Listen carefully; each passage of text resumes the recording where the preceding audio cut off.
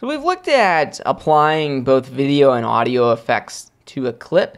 And another feature that Final Cut Pro includes is the ability to easily copy and paste effects and adjustments between your clips. So I want to point this out. I'm going to close the effects browser. I'm going to select this clip that we have here. And I'm going to go up here to the video inspector and change the transform. I'm actually going to zoom in on this clip just so we can see this.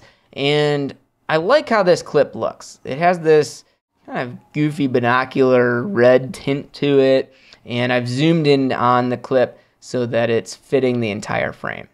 So if I want to apply that to all of the other clips, I can do that very simply by copying this clip with Command C, just a standard copy, and then I'm going to select all of the other clips. I'm going to hold Command and unselect our main clip here. I don't need that one selected. But now I can go up to the Edit menu, and you'll notice there's two options here. One is Paste Effects, and the other is Paste Attributes. So Paste Effects, I'm going to click on it, you'll see it just goes and pastes those effects onto the other clips. So without letting you select anything. That's what that one does. I'm going to do Command Z to undo that.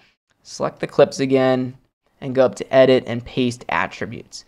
I usually use Paste Attributes instead of Paste Effects. And the reason is when you do Paste Attributes, you actually get a list of all the attributes that you've changed or manipulated on your copied clip. And you'll be able to apply them to all, in this case, 8 clips.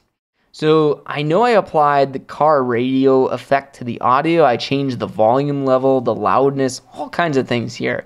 I do want to apply the car radio, but maybe I don't want to apply these other audio effects. And I scaled up the video, which looks great, but maybe I don't want the night vision effect. I could uncheck those from that one.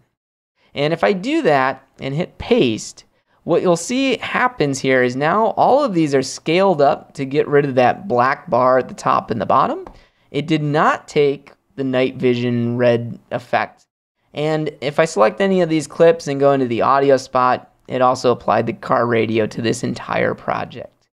And all I did was copy one clip and then pasted all of those attributes and effects to the rest of the clip. So that's a great feature that's built into Final Cut that you can use to save time instead of having to reapply all these different effects to every single clip. Just do it on one clip, copy and paste the effects and the attributes to the other ones.